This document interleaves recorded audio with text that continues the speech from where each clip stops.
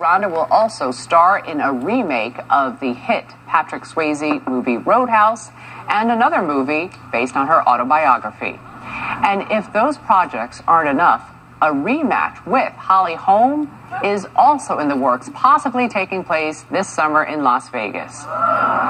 Do you think Ronda is hurting her chances to win a rematch because she continues to be a celebrity outside the ring?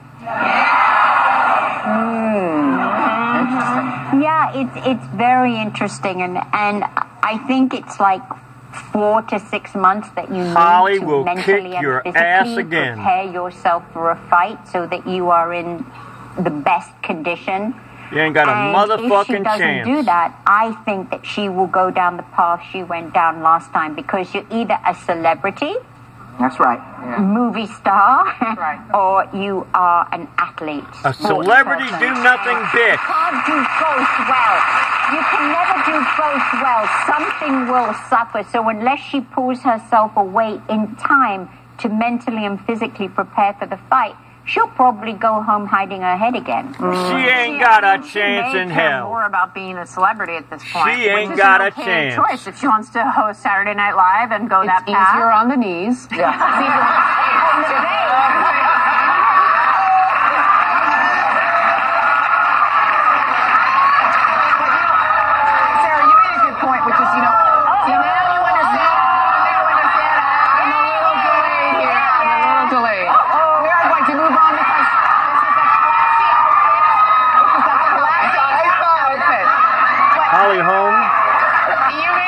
Which is that you can't. Like no fighter can fight. Ronda Lousy right? again. This is, for me, I'm a UFC fan, and I think the UFC tends to be easier on the fighters than boxing, because it's not just about getting hit in the head repeatedly until you pass out. It's more technical, but you can't do it forever. And she's probably got her eye on her next phase of her career, because she can't do this forever. But I agree with you, Sharon. I think any athlete, and I'm not one. I mean, I was when I was younger, but not like that. I just ran track. But it's more than being physical. It's the mental thing. And I think when you get rattled like she did in that fight, coming back from the mental defeat is going to be the hardest part of her training. And if she's spending her time thinking about her next movie and what she's going to be doing and who's taking pictures of her, she doesn't have her mind in this fight. And every time I see that photo, and I'm a huge Holly Holm fan, I think, man, I don't know how I could come back from that, because that is an ass whooping. That's right. It would be haunting me in my dreams, like, ugh. See, I guess my problem with it is, even though you can't fight forever, you don't want to go out in your last fight you got mollywop like that. Yeah. Because that's what happened to USC. Remember, USC had that great team with Reggie Bush and Matt Leinart and all of them. And who was Vince Young was playing for the Texas Buccaneers, and they got beat by them because the Texas team focused on winning the game, and USC had went Hollywood. So what I'm telling the girl is, get your life in order and put your eye on the prize. You can always host Saturday Night Live. She's a great fighter. Champion. She's a great fighter. And it'd be great to see her win again. I just want to say, like you did last time. That's right. As a Trojan, there'll be an ass whipping. Fight on, Trojans, fight on. Before we go to break, quick reminder, set your DVR, record us every day so you never miss out on what everyone's talking about. We'll be right back. Let's face it, Holly Holm has got to be the greatest, I regard the greatest example of a champion that I've ever seen in my whole life.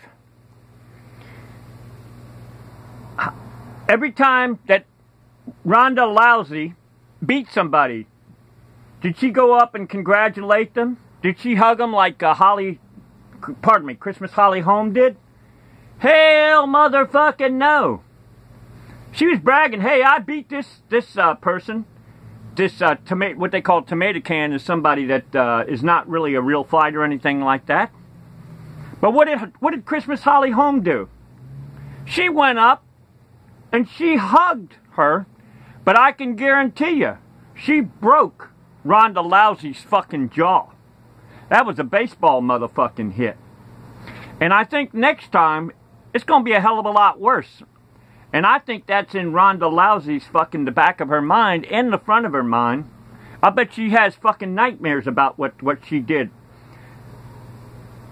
Christmas Holly Holm destroyed There wasn't nothing even fucking close in this this match with Christmas Holly Holm and Ronda Lousy. Wasn't even fucking close.